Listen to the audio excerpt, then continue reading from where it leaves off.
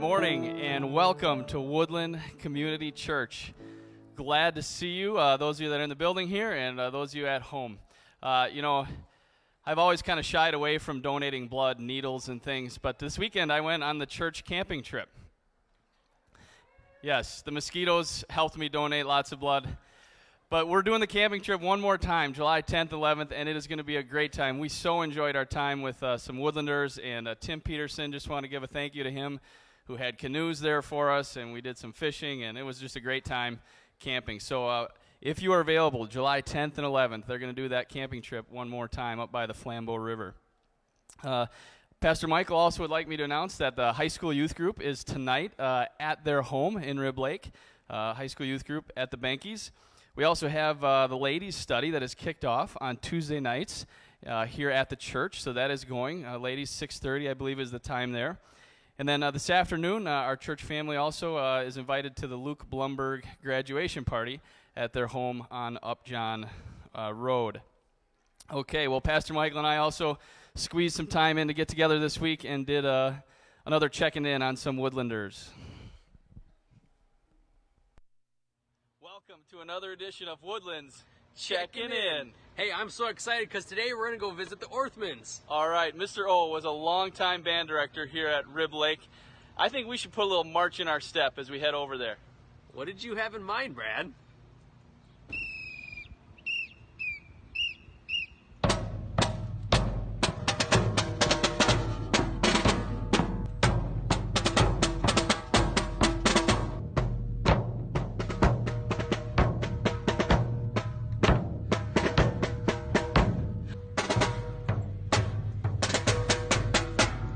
All right, hey Orthmans, we're here to check in on you. Hi.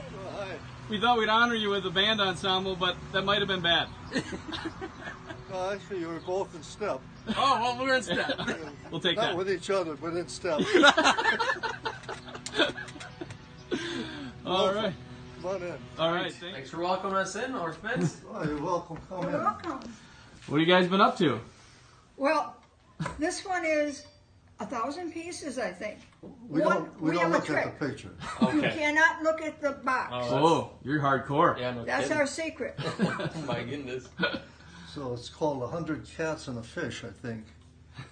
So we're finished these two. Yep. Okay.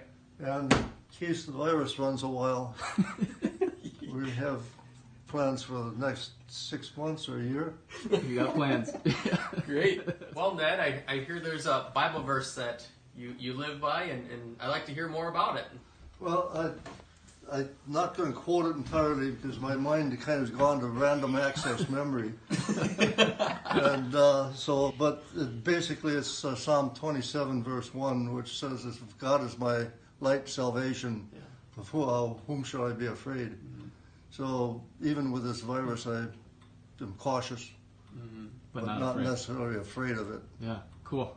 I don't know, for both the last month, maybe 2 months now, there's been a verse that has been on my mind, and Brian talked about it last week in his sermon, Matthew 22.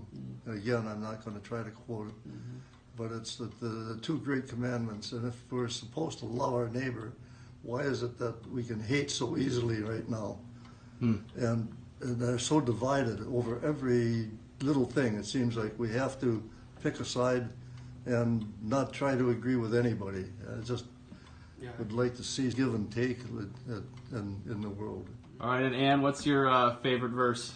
Well, my favorite verse is Proverbs 3, 5, and 6. But I won't quote it because Brian already did. Brian Mursky's favorite verse as well. All right, way to go, Brian. And that's cool. It's a good one to live by. Yeah. For sure. Yeah. Say, Brad, do you remember when you and Corey used to come and spend a weekend or a few days here when your parents went on retreat? I sure do. And what happened that one year when you were finally old enough that you and Corey could stay home alone? What did you decide to do? Well, I couldn't pass up a chance to be at the Orthmans. So you came over. That was great. Yeah, I was like 33. No, No, it's great. Thank you. Those are some really great memories. You spoiled us. I think we enjoyed you so much. I remember going to Pizza Hut, I think, one time. And Oh, nice. Right. You know, Ned and Ann, you've been part of this church for a while, from what I understand. Could you just tell us a little bit more about how you got connected to Woodland, when and how that happened? Well, to start with, I was a Catholic, and Ned always came to church with me, although he never converted to becoming a Catholic. We raised our children Catholic. Okay. And then, I wanted to start looking around. There were other friends that I had that were also looking around and seeing. So one of the things that helped me step into the Woodland Church was getting to know people that were going to Woodland, Sure. like the camp people. And we would go take our kids out to the camp for swimming lessons every summer. And that was kind of opening a door to getting to know these people. And even Ned went for swimming lessons at camp. Well, I never could swim, so I went out there at 7 o'clock in the morning, and it was cold. yeah, I heard it was cold. But they tried to teach me to swim, and a couple of different summers I went out there about 6 weeks at a time. Yeah. They finally said, "You can't swim." Just one of those things. And if you ever fall out of a boat, take a deep breath and run along the bottom for shore. And then the other thing that got me understanding, not being afraid to go into the structure of the Woodland Church, was that they put on a series of Focus on the Family by James Dobson, and it was probably a 6-week series or something. And I thought it would be fun to go up there, and it's in the evening, so this doesn't bother anything that I'm doing as a Catholic. So we went into the church, and nothing struck me. I mean, it wasn't a cult. People were quite nice. So we got to thinking, maybe this is our new church. Cool. So Okay, thanks, Orthmans. That was great talking with you. Well, thanks for checking. Well, we're going to march on out of here. All right, here we go. Take care. That was great checking in on the Orthmans. They are such neat people. Yeah, they sure are. With this summer, with all the parades being canceled, we are missing listening to the band march down the streets. But you band students, I'm sure, are not missing having to wear these uniforms. Man, are they warm. Yeah, it was fun, though. Yeah, it was. All right, well, that'll end this week's edition of Woodlands Checking In.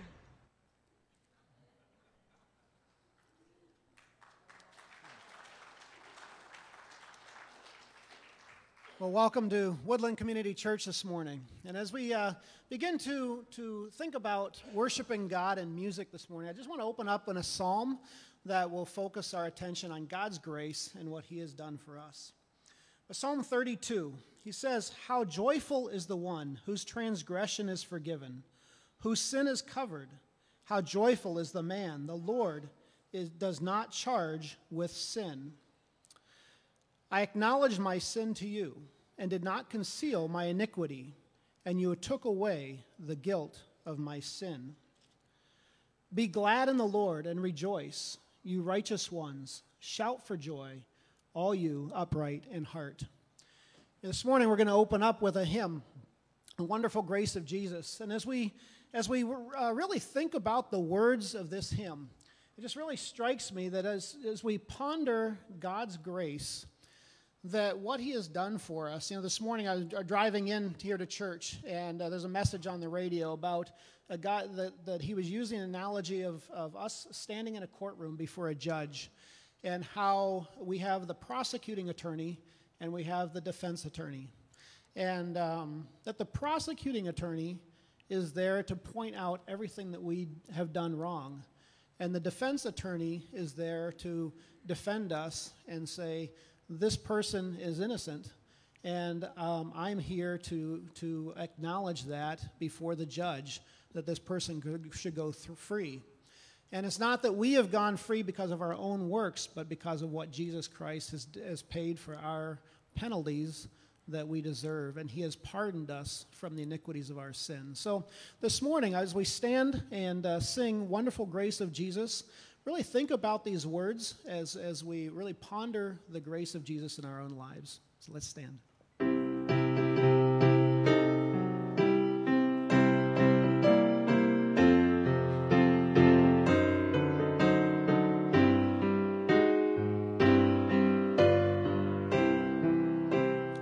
Wonderful grace of Jesus.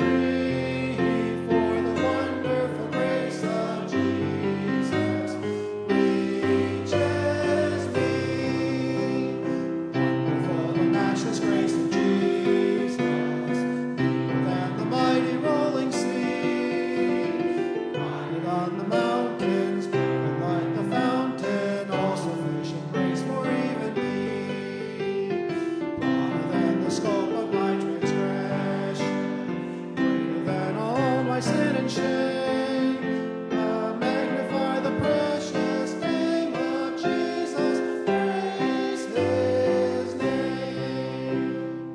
Wonderful grace of Jesus, reaching to all the lost.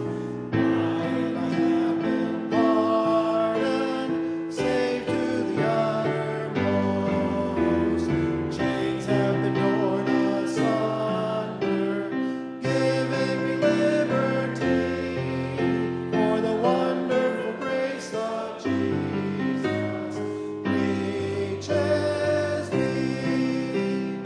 Wonderful, the matchless grace of Jesus, pardon all my sin and shame. Higher than the mountains, sparkling like a fountain, all sufficient grace for even me.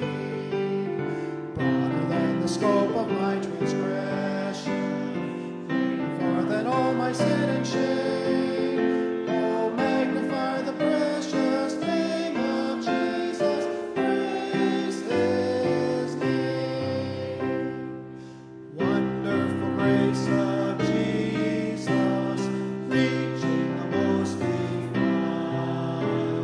By its transforming power, making him God's dear child, purchasing peace and heaven for all eternity. For the wonderful grace of Jesus reaches me. Wonderful, the matchless grace of Jesus, deeper than the mighty rolling sea, higher than the mountains, sparkling like a fountain, all sufficient grace for even me. Broader than the scope of my transgression, greater far than all my sin and shame. Oh, magnify the precious name of Jesus. Praise his name. Amen. You guys can have a seat. Today we are also recognizing the day of the Christian martyr. Martyrdom is part of Christian history. Ever since Jesus went up, there's been Christians who have been laying down their lives for their faith because it's just cost them their faith. And so it's nothing new to us to hear about and think about martyrdom, having to lay down your life for your faith. And in fact, it's something that Jesus commanded us and warned all who would follow him to be prepared for. Jesus says in Luke 9, verse 23, says, "If anyone would come after me, let him deny himself, take up his cross daily, and follow me." And so although here in America, we don't have this on our minds a lot, we don't live in an environment where having to lay down our life and really considering having to be crucified in a way for our faith is not really on our mind. It's definitely something present in our world, though. There are places throughout the world that we have Christian brothers and sisters who are facing this kind of persecution. And although we don't face it in this sense today in our nation, we still have to have this mindset. We still have to have this preparedness about our faith that if push gets to shove, what are we going to do when our faith is on the line? And so our prayer this morning is that we would continue to carry on that command, that desire to be able to show this world that our faith is even more valuable to us than our lives. So we're going to remember those and also lift up others who are facing this kind of persecution this morning. Lord, we thank you. We thank you that you came, that you brought salvation, you saved us from our sin. And Lord, you have given us eternal life.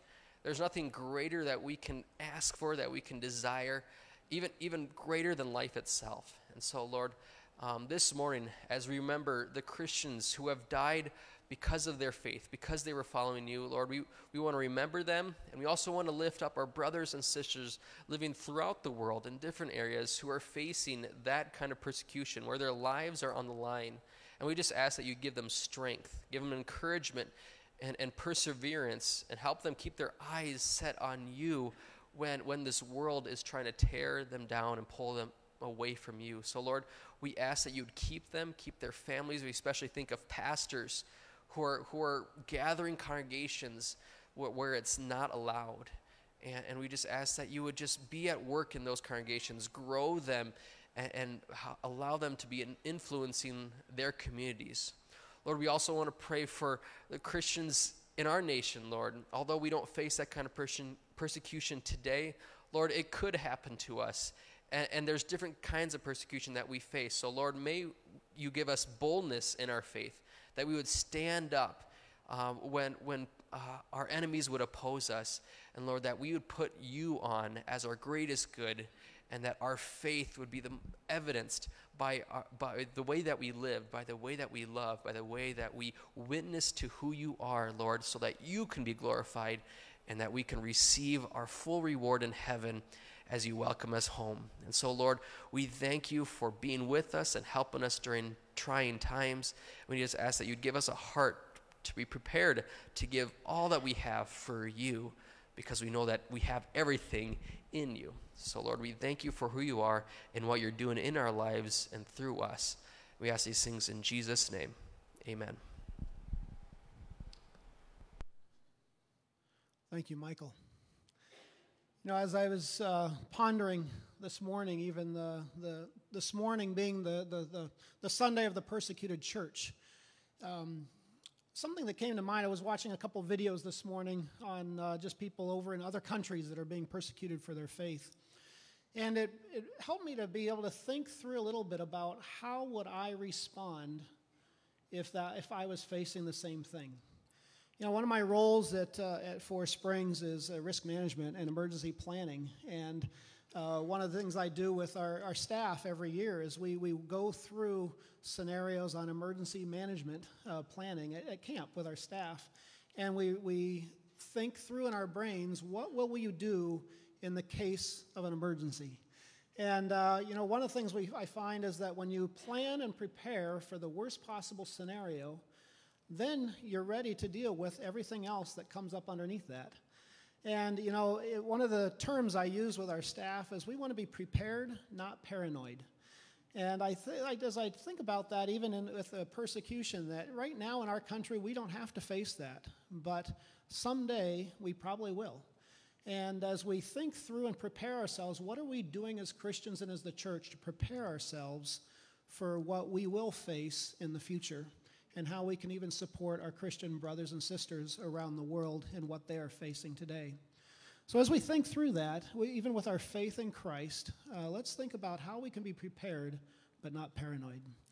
So this morning, we're going to sing a song, By Faith, by the Gettys, who wrote that, and just a real powerful words there that can really help us to focus how we live by faith.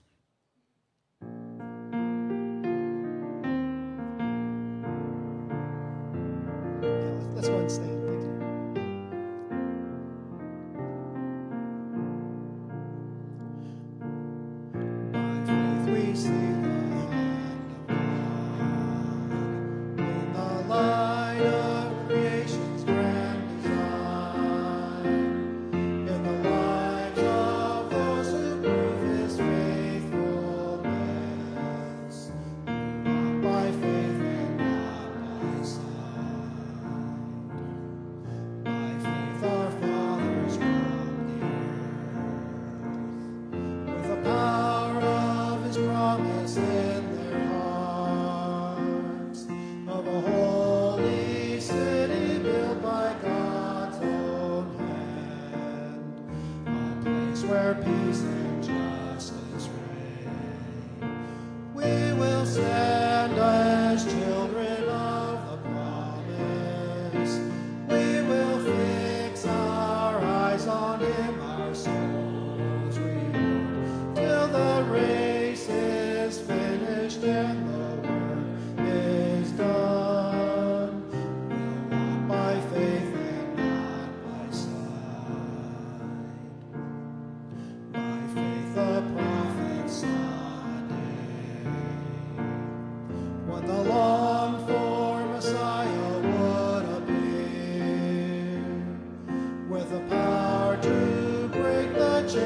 of sin and death, and Christ triumphant from the grave. By faith the church was called to go in the power of the Spirit to the lost, to deliver captives and to preach good news in every corner of the earth. We will stand as children of the promise. We will fix our eyes on Him, our souls reward, till the race is finished and the work is done. We'll walk by faith and not by sight. By faith the mountain shall be moved, and the power of the gospel shall prevail. For we know in Christ all things are possible for all who call upon His name. We will stand as children of the promise. We will fix our eyes on Him, our souls reward, till the race is finished and the work is done. We'll walk by faith and not by sight. We'll walk by faith and not by sight.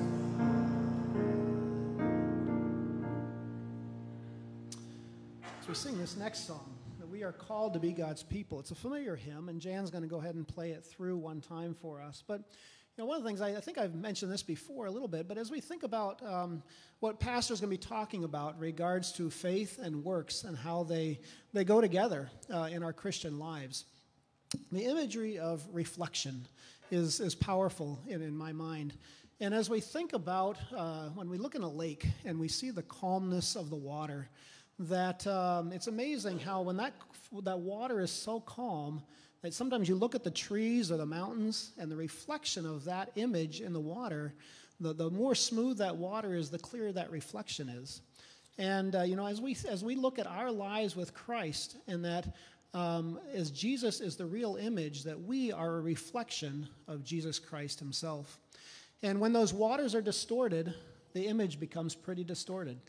And our goal as Christians is to get so close to Jesus Christ that we, as His reflections, are as clear as possible. And so often people instead of looking at the real image, they start to focus on the reflection. And when that reflection is distorted, it distorts the real image. And our goal is to direct people back to the real image of who Jesus Christ is in our lives. So as we sing this song, we are called to be God's people. Again, these words are powerful, and as we associate them with our faith and our works, let's begin to focus our hearts and our minds on what we're here about to learn about in Scripture this morning. So, go ahead, Jan.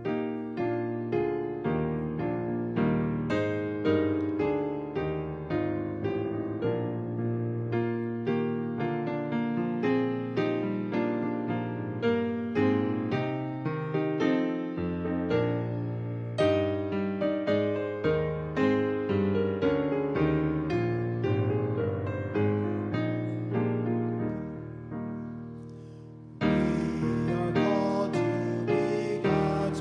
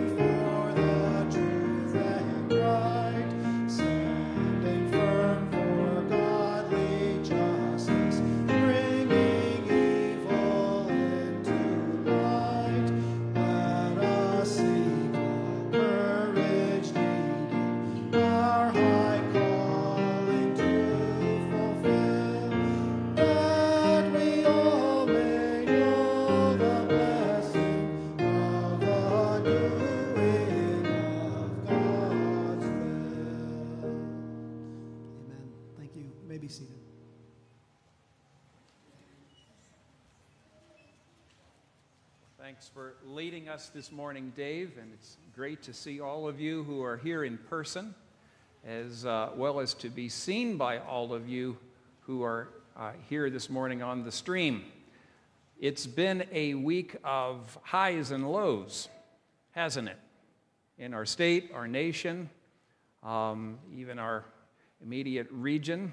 I tell you, a high for me, we've had a couple of highs. One of them was seeing or hearing about our women's gathering on Tuesday evenings. A great number of you ladies joined each other here in our Grove area, our children's education area, for just a time to be together and be in the Word together. And that is not to be taken for granted these days. Another high for me was our camp out, Friday evening and Saturday. I see a number of you that are scratching a little bit, who are there with us, and it's fantastic to be able to gather in a smaller group. Again, not to be taken for granted, but wonderful to be out with you on the Flambeau. And there's another such trip coming in a couple of weeks, and I think there's still a few spots left for that. And so let's look for any opportunity to join each other and be together. It's been a week of lows, though, too. If you've watched the news and tried to follow what has gone on, particularly in our state this week, mobs in Madison, house burnings, a senator beat up, the tearing down of statues, most notably a statue of a famous abolitionist, if you can get your mind around that. In our nation, the legacies of people like Abraham Lincoln and even Martin Luther King Jr. are being challenged. Funny that we'd live to see the day when Abraham Lincoln would be on the wrong side of history, but that's the storyline that is developing here. These were not perfect men by any means, but they represent a history that I think we all believe needs to be studied. And if we don't learn from that history, then some of the first victims are going to be those who are protesting at the moment. We need to learn from our history. Karl Marx, no friend of Christianity, said, "A people without a past are easily persuaded." Think about that for a minute as we do away with some of our history as a nation. We don't want to repeat those mistakes. And it also makes me think of who we are as followers of Jesus. We are a people with a past. We are rooted in what God has done at creation and what Jesus has done at the cross. We're also a people with a future because of that past. And it's because we're a people with a past that we turn to James 2. Why don't we go there together right now in our Bibles, James 2, starting in verse 14. We're going to go down through 26 today. The theme of this section in James is faith producing spiritual fruit within the church of God. He's talked about faith producing spiritual fruit toward God. That was the first section of the book. Now he's talking in this larger middle section about our faith producing spiritual fruit toward one another as God's people. He starts off in verse 19 with our demeanor toward other people. We're to be quick to listen, slow to speak, and slow to become angry. That should be our demeanor toward each other, particularly when we disagree on things. What a contrast to what we're seeing in the world around us right now. And as we interact with each other this way, we're to receive God's word with obedience. Verse 22, be doers of the word and not hearers only, deceiving yourselves.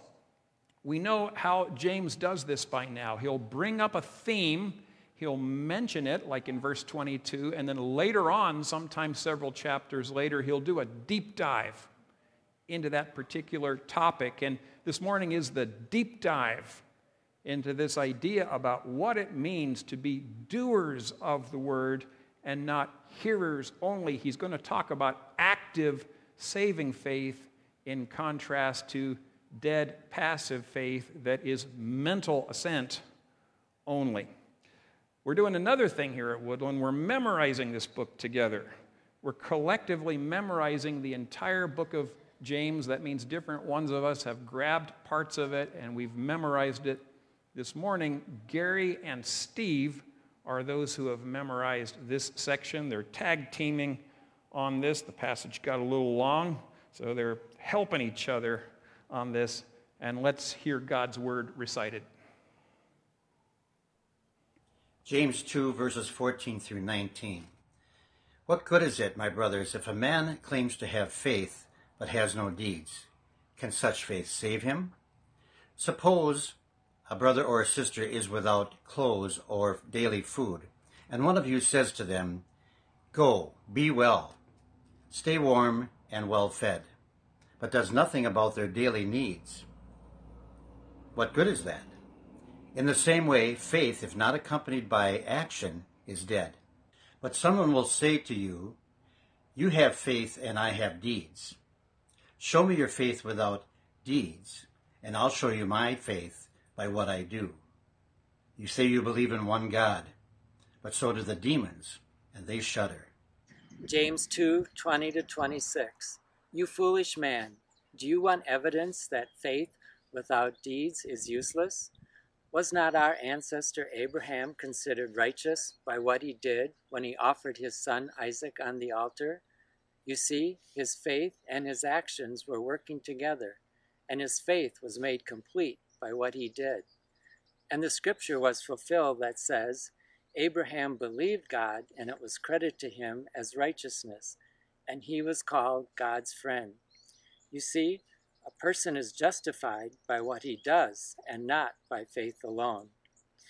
And in the same way, was not even Rahab the prostitute considered righteous by what she did when she gave lodging to the spies and sent them off in a different direction? As the body without the spirit is dead, so faith without deeds is dead. Lord, we thank you for this passage this morning, and we'd ask you to help us to rightly understand and then apply what you are teaching us through this passage this morning. Amen. Is anybody thinking a little bit right now? That's kind of a hard passage, isn't it? You got these important words: faith, works, justification. They're used in a particular way. Let's talk about how these words work together and what James is doing here.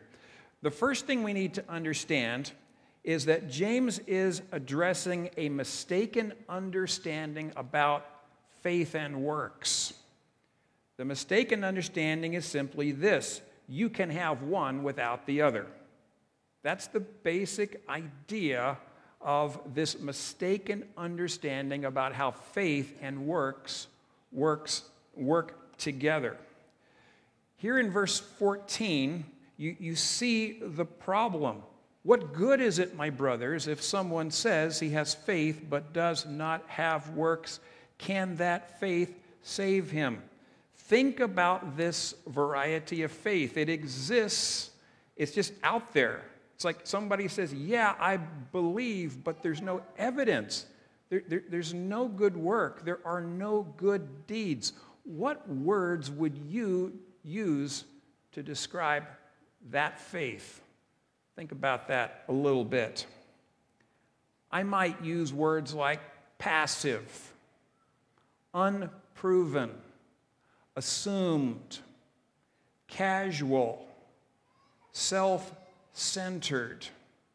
And there's one really good word. Let's see if you can guess what it is. James gives us an illustration to help us. Verse 15, look at that verse again. Here you have a brother or a sister, poorly clothed, lacking in daily food. And what does the church member say to this person who is in need? Good luck. That's what they say. They see this person in need and they're like, wow, you are in trouble. Good luck. Be warmed and filled. They give them a blessing that just kind of disappears into the air, but they don't do anything to try to help the person who is in need. James wants us to know that this faith demonstrates spiritual deadness. That's the word. That faith is dead. And then James has this little phrase that he uses throughout the passage. What good is that? What good is dead faith? Here's a question that we have to answer in this passage. Who is this someone? You see this someone in verse 14. If someone says he has faith but does not have works, can that faith save him? You're going to see a direct quote by this someone later on in verse 18. Who is this someone? To answer that question, we need to go into the life situation of the early church that resulted in this book being written by James. We've argued earlier that James was written somewhere in the years 44 to 47 of the first century. I think it's written in the year 46. Not certain of that. That's my best guess, and I can tell you why that is. Turn to Acts 11, if you would. Acts 11, the end of the book of the chapter of Acts 11, verse 27. This is a passage that is paralleled by Galatians 2, 1 to 10, so you may want to look up those verses later on. Galatians 2, 1 to 10, they parallel Acts 11, 27 to 30. These verses describe Barnabas and Paul going to Jerusalem. Listen to what they say. Now, in these days, prophets came down from Jerusalem to Antioch. Antioch is in what is today Syria. It's in the north. You always go up to Jerusalem, so you go down north to Antioch.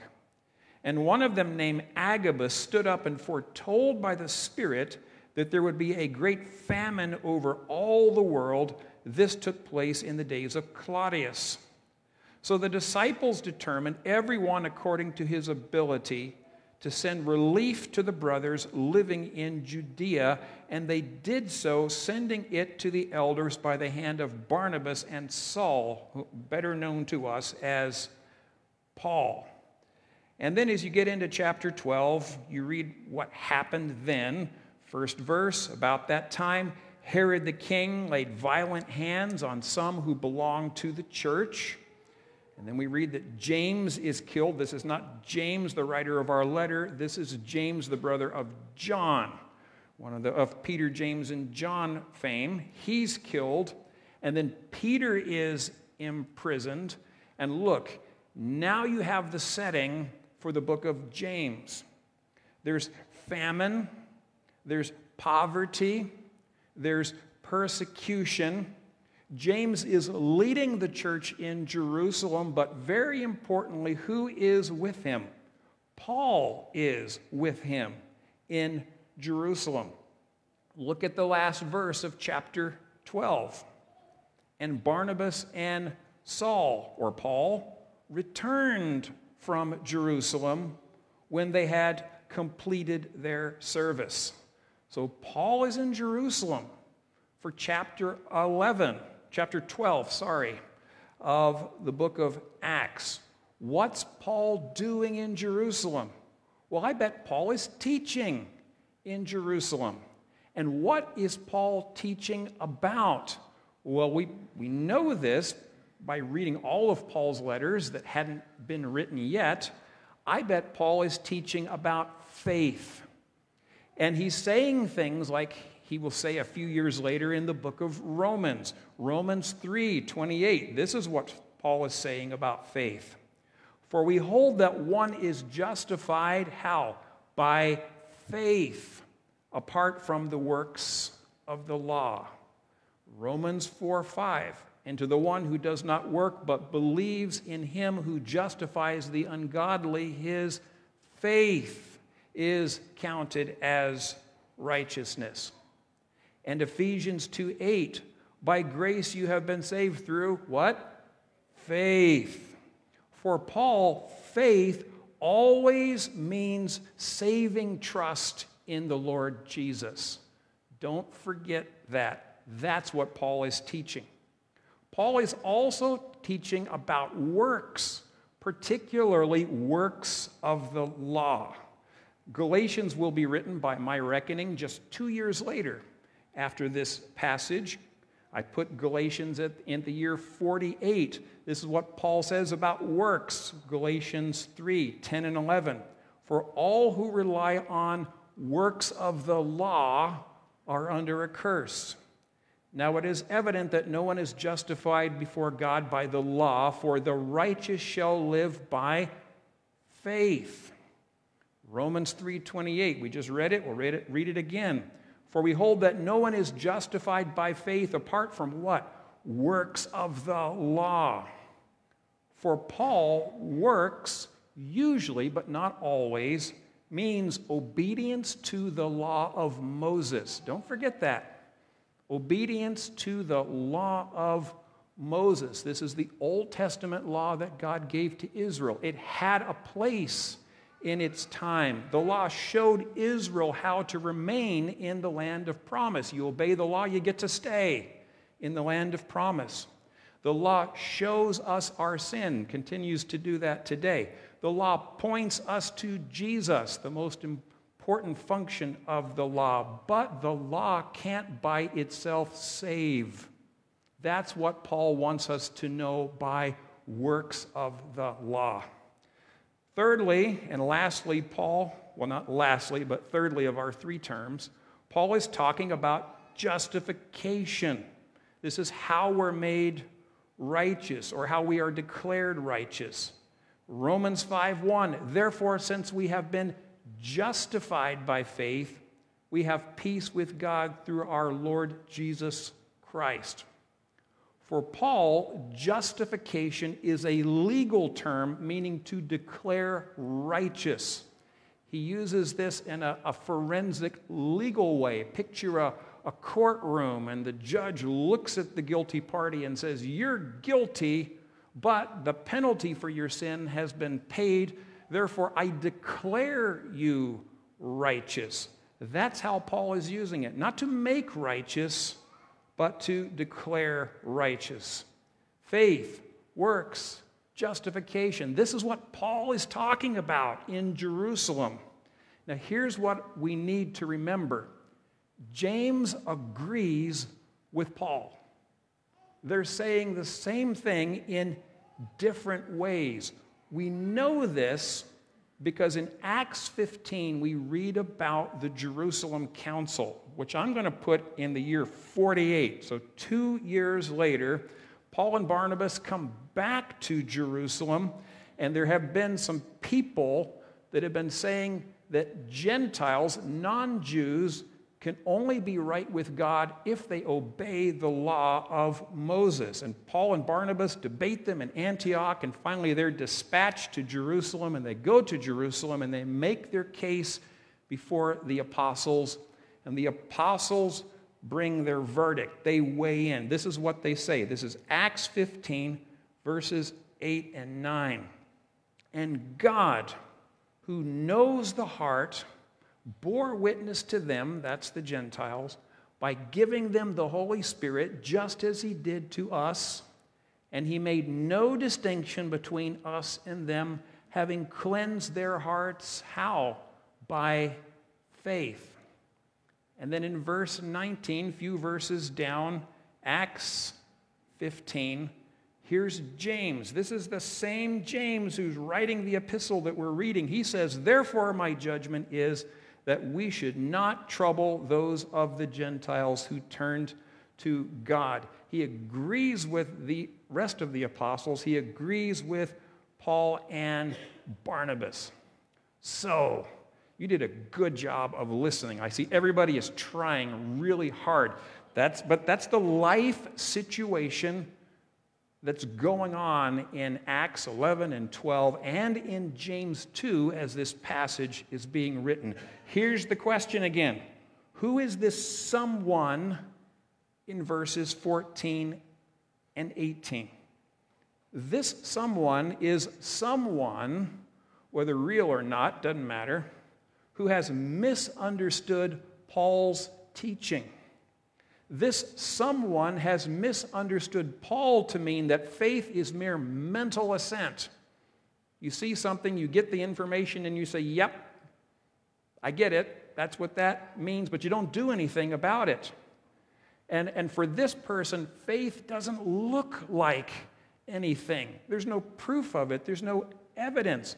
This someone is a Christian in name only. And James would say, this person isn't even saved. The second part of our passage is about the right understanding of faith and works. And here it is. Good deeds evidence saving faith. Good deeds evidence, they don't save, but they evidence saving faith. Look at the someone again here. In verse 18, you see this word faith used in a couple of different ways. You have faith, first of all, this is the someone. You have faith, and I have works. That's what the someone, the person who has misunderstood Paul, is saying. He's saying one person has active and engaged faith, okay. Another person has passive faith and believes without evidence. Also okay. Maybe there are even two different ways to get to God. One person does stuff, the other person says they do stuff. Doesn't matter. James's point is that if you say that, you someone who has misunderstood Paul, I will show you my faith by my works. Notice how he is using faith in two different ways in verse 18. For James, faith in the second sense, in the saving sense, means genuine dependence on Jesus. This is the way Paul uses the word faith. It doesn't mean mere mental assent, the way that the someone is using the word faith. For James, works means, this is important, loving deeds. All right? You believe in Jesus and then you respond by loving other people. He does not mean works of the law, like Paul uses the term. For Paul, works is often a negative term because it means trying to obey the law in order to be saved. He says you can't do that. For James, he's using works in a positive way to mean loving deeds. For James, loving deeds serve as evidence of saving faith. Saving faith in Jesus looks like something. That's what James wants us to know. And then to make this point, he has a number of arguments. We'll go through them quickly. He has, first of all, the arguments from none other than demons. It's a little scary, but he says, you believe that God is one and you do well. Even the demons believe and they shudder. You know, Satan has impeccable theology. Satan gets the gospel. Mentally, he understands who Jesus is. Just look at the temptation passages in the Gospels. He gets it. He knew what Jesus was trying to do. He knew what Jesus was going to do. He believes in Jesus. He has faith in Jesus in the sense of mental assent. But you know what his problem is? He's unredeemable. Jesus didn't come to save demons. He came to save image bearers of God. He did not die for Satan. Satan will not be saved and will not be redeemed. We learned something important here about the gospel. The gospel involves information. Yes, Jesus is the Son of God. He came, he died on the cross. There's information in that. And yes, it involves mental assent. I need to believe in my mind that Jesus did this, that something happened. But you know what else the gospel includes? It involves trust. It involves me depending on Jesus and not myself, not works of the law, in order to be saved. If we understand the gospel, if you understand the gospel, but you only look at it and say, yep, that's it, I get it, James would say that you're not even saved. You see how he's using the terms differently. He's not disagreeing with Paul. Then he gives us an argument from Scripture. And he talks about Abraham. He talks about Rahab. Really quickly, 3 important passages in Abraham's life. Do you know what they are? Genesis 12, Genesis 15, Genesis 22. In Genesis 12, God says, Abraham, go to the land I will show you. I will make you a great nation. You know what Abraham does? He obeys God. He does what God tells him to do, even before he knows very much about this great God who is telling him what to do. Chapter 15, he's in the land, he's obeyed God, but he has no offspring, he has no son. God, how is this going to work? Because I'm really old and I have no heir. God says, go out underneath the night sky and look at the stars. Your offspring is going to be like these stars. And he, that's Abraham, believed the Lord, and he, that's God, counted it to Abraham as righteousness. Then in chapter 22, Genesis, God told Abraham to offer Isaac on the altar. That doesn't make any sense, right? He's got the heir. He's got the son. The son needs to live. But Abraham believes sincerely that God is going to resurrect Isaac if he obeys. God stayed his hand. He didn't offer his son on the altar, but Abraham was willing to obey God. And in doing so, he gave evidence of his faith. You see how it works? Abraham believes first, and then he demonstrates that faith by loving deeds, good deeds. You know, the verse that troubles us here is verse 22. Let's read it again carefully. You see that faith was active along with his works. No, it's not verse 22. You see that faith was active along with his works, and faith was completed by his works. That's still talking about Abraham. For faith, faith looked like something. Here's the difficult verse. We're coming to it. Verse 24. You see that a person is justified by works and not by faith alone. This makes perfect sense if we recognize how James is using these terms, like we've been talking about. He's not disagreeing with Paul. We don't have contradictions in the Bible. James is using the word works here to mean loving deeds, not works of the law, as Paul uses the term. He's using the word faith here in the first sense, the sense of the someone that he's quoting, to mean mental assent, not saving faith. He's using the word justified here to mean vindicated or to publicly prove. You know, James's older brother was Jesus, right?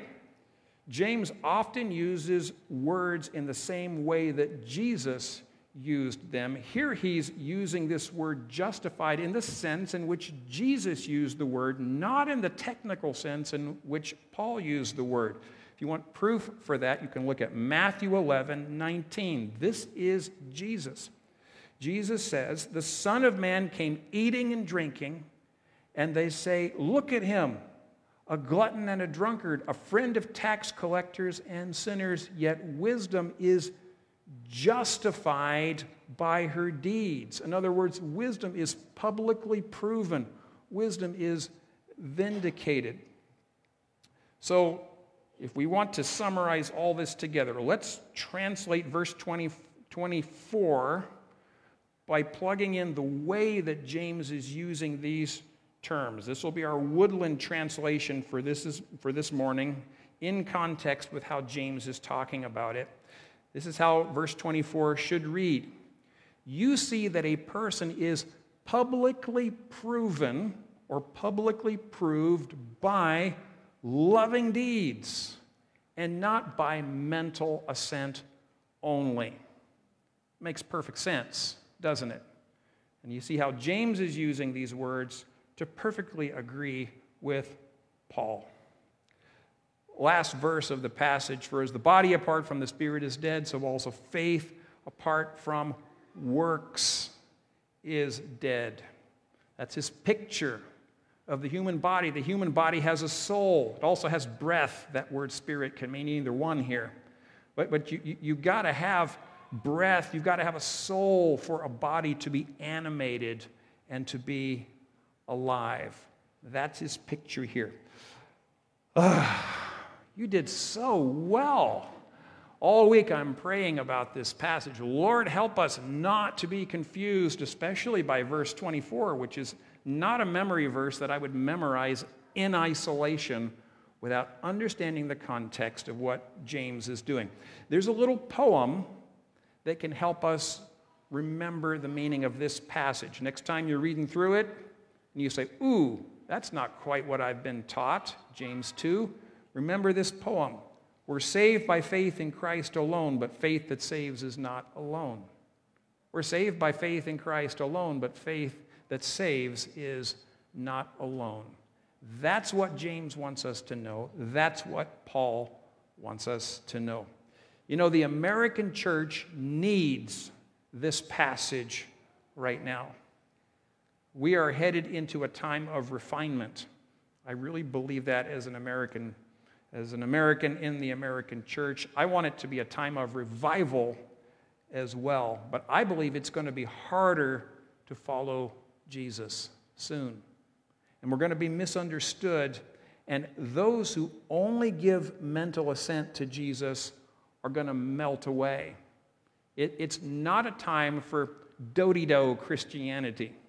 It's not a time just to turn up and sing the hymns and check off and say, yep, Jesus, thumbs up, and then go away and be like the man who looks at his face in the mirror and then goes away and immediately forgets what he looks like. We need to depend on Jesus by faith.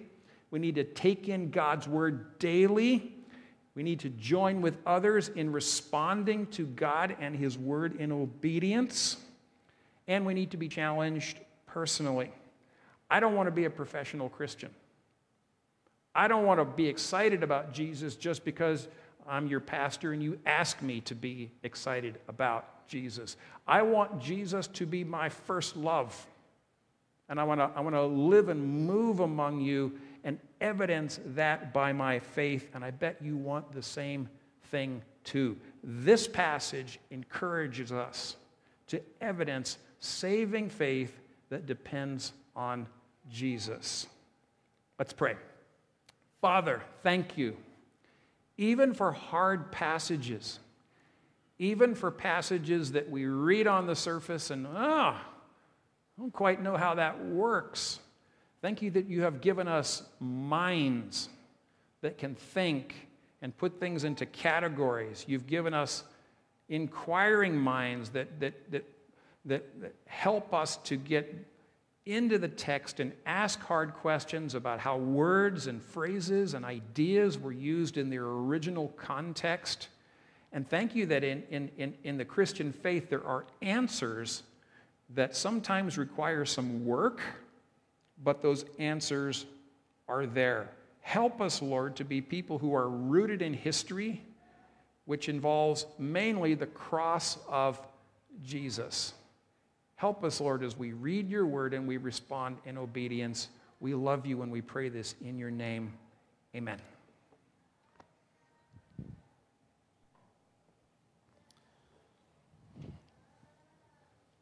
What are you doing this week to prepare yourself? Now, we're living in some really hard times, and those hard times are going to get that much more difficult. And I want to challenge, just as Pastor was challenging us this morning, is what are we doing to prepare ourselves for the scenarios that will come our way? And realizing as well that our faith is rooted in the grace of Christ. It's rooted in the grace of Christ, and out of that faith flows the works that are a reflection of the real image of Jesus Christ. Let's stand this morning, and we're going to end our service with a reflection on the grace of Jesus Christ. Amazing grace.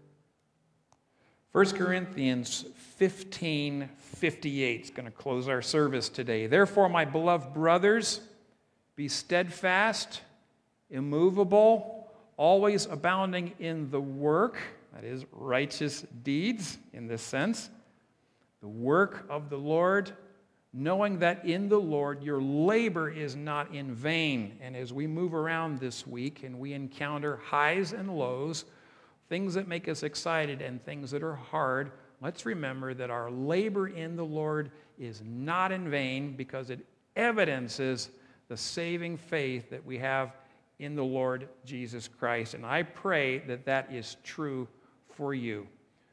Go in peace. Have a great week in the Lord, and we'll see you again really soon.